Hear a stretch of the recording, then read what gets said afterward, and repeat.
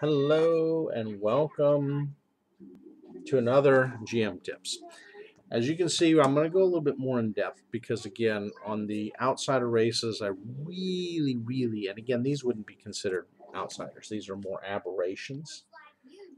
But I included them in that pick because they're a popular set of race types and things to run. So I'm going to call these the horror races, the horror creatures. They really are. They're the old school horror with the vampires and the werewolves. I bring them up because there's a lot of systems that use them. Vampire the Requiem, Werewolf from White Wolf Games and GURPS.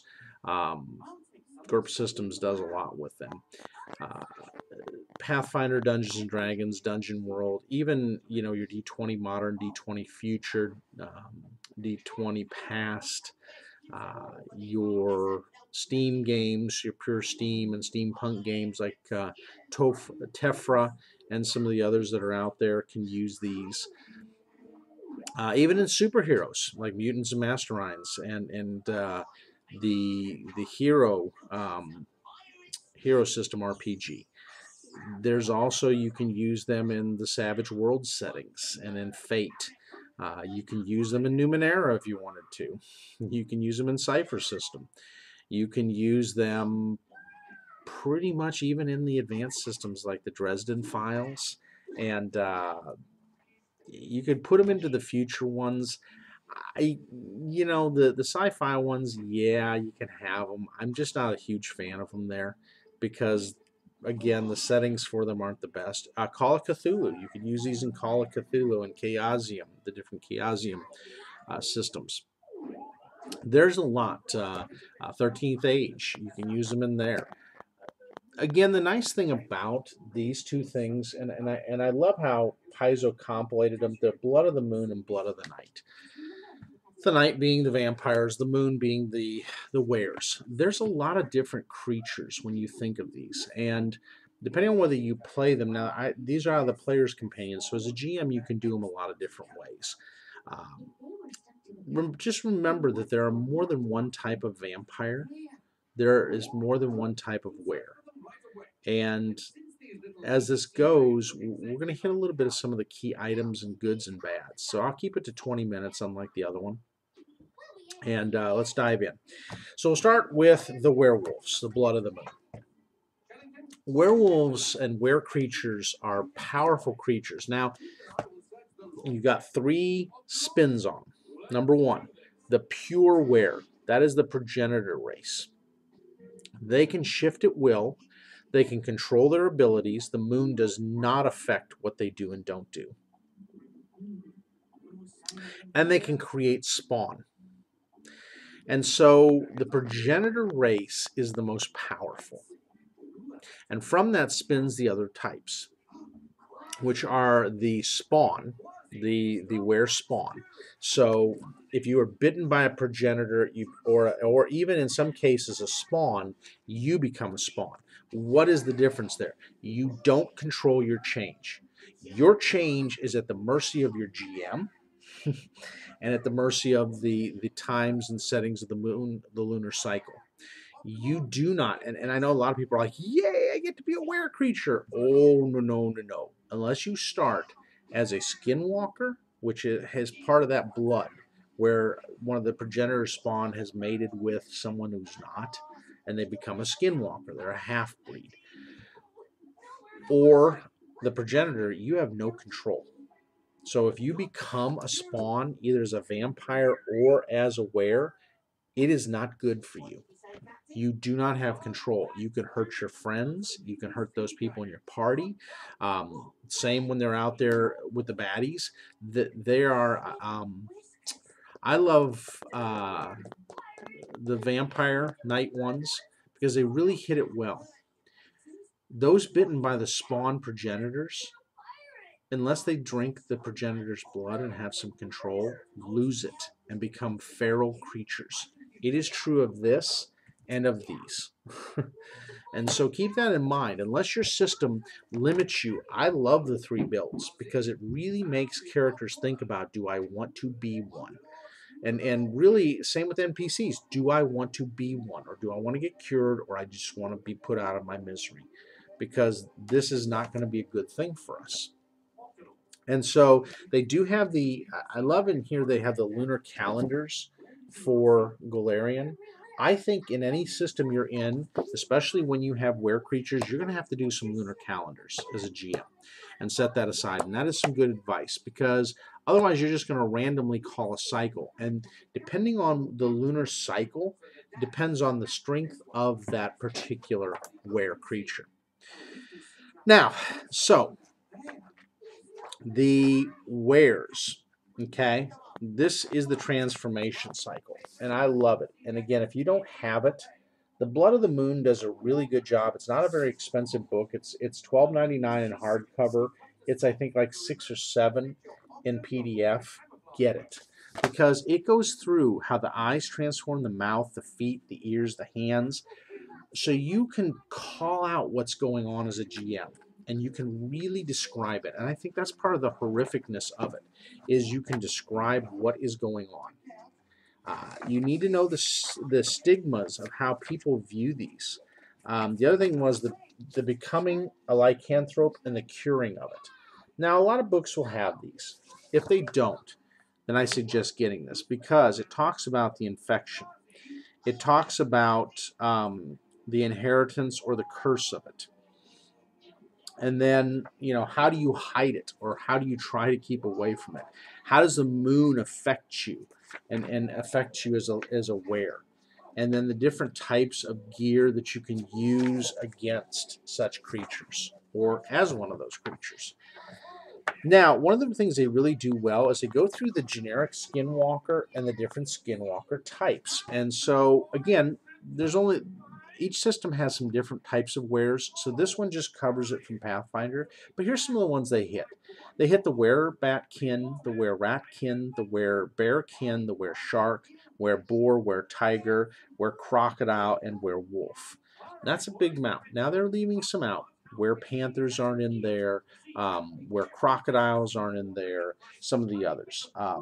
But they talk about the kin and the power of the kins. Now, the kins are not as powerful. Skinwalkers have power. Again, I love this Native American view of a skinwalker. That's their hybrid type of form. Skinwalkers will always be noticeable. It's hard for them to hide.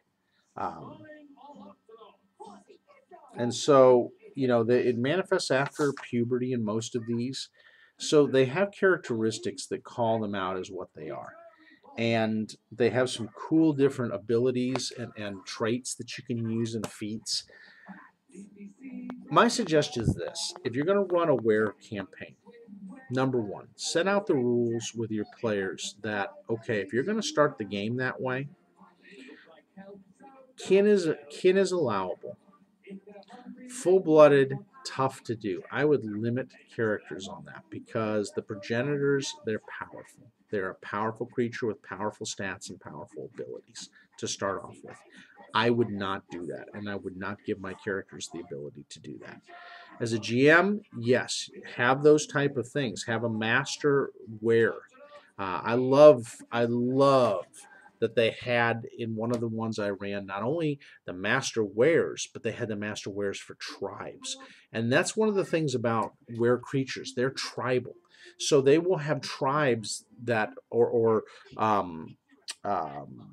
yeah, I mean, it's the best way to call them is tribes, almost like nomadic tribes that move together and work together, and they have different names.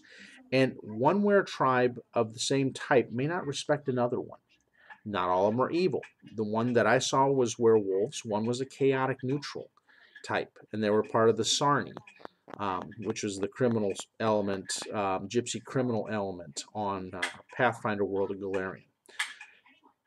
You can have that. And in fact, the gypsy types are really fun to run wares as. It's an interesting mold, and you can have a forest full of different wares, and there's a pecking order, and they may have a king that is elected from one of the tribes that governs over all the different tribal leaders, and that they will respect and, for the most part, listen to. And they're subjected to that law. So there's a sense of, even in a chaotic society, a sense of some law and order to keep them from just going nutty in a fruitcake. You see it a lot in, oh, what's our one with Kate Beckinsale? I'm just blanking on it right now. Underworld. You see it in Underworld. They have it that way. It's kind of structured that way with the wares. So that's the ware side of things. The blood of the night. And again, we talked a little bit about it in my last GM tips. There are 4 types. There are the Moroi, the Jiangshi, the Nosferatu, and the Vatala. Each of them come from the different types of vampires in different religions, kind of, or different cultures, sorry. Funny how they have that, huh?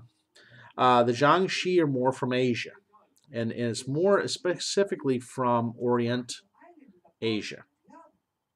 The Vatala come from more of the Indian or the Persian influence. The Moroi come from the Eastern European, as do the Nosferatu.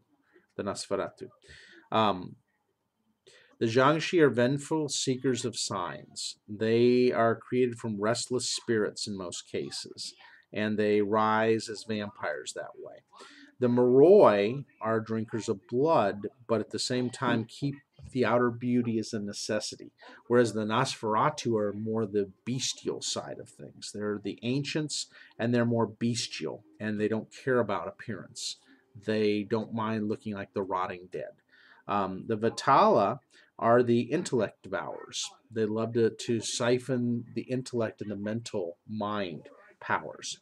So keep that in mind. Very powerful abilities on each. And they go through the necrology, the desires of each in this book. Again, another book worth getting, just from the fact that they give you some compilations of how they think. And I think for us as GMs, we need to get into the minds more of our creatures and think like they do. So a Moroi is not going to act like a Nosferatu. They are not bestial. They are not going to just tear somebody apart from limb because they're living. There is a decorum, a court, a following of the veneer of civility in a Moroi. Whereas the Damphir, or the Nosferatu don't care. They care about eating the living life essence. And a great example of it is, if you ever read the Dresden Files, and if you haven't, do Jim Butcher's books. He goes through the 3 courts of the vampires. Okay, there are the white court. There's a white court. The white court would be more the Jiangshi and the Vatala, where they suck living essence and emotions to age the person. They don't drink the blood. They drink the emotions. The red court, which are the Moroi. They are the bloodsuckers. Okay, but there's still a decorum of a court. The black court is the Nosferatu, and they are just destructive. They are the decaying, destructive element of evil. That kind of coincides with this, and it does a great job of describing each. As you can see, the Moroi, decorum. The Nosferatu does not care. They love the horror. They love the hunt of the prey and tearing them apart and sensing that. They're called the moldering cadavers. They're blackened, receding gums, missing teeth, hairless, oversized knuckles and joints. Skin is splitting across the skull and often taut joints. Hangs loose, sunken eyes, yellowing of fingernails. So there's less of the decorum to them. Now, the Vatala love the life essence and memories. They savor sucking the life essence. So they will steal memories. They have a true name. They have rituals and things that they follow. So keep that in mind. They have different types of vampires, how they work together. Not all of them are going to work for the same agenda, just like the courts in Harry Dresden. They don't work to the same means to an end. And Nosferatu does not like being caged to a Moroi. They are very different thinkers. The Moroi tolerate the Nosferatu, even though they may look like the courtier type, they are considered like the moldering body. So they don't want that around them. They don't want that loss of life. Um, how do they do their forms, and what is it? Every one of them does not take the bestial form or control the swarms or go gaseous. Certain ones have different aspects to them. And so keep that in mind. Getting to know these is important, especially even when playing a progeny, a Dhampir. The Dhampir are different. And let me give you some excerpts out of here because this is how broadly different. You can do a general Dhampir and its general characteristics, okay?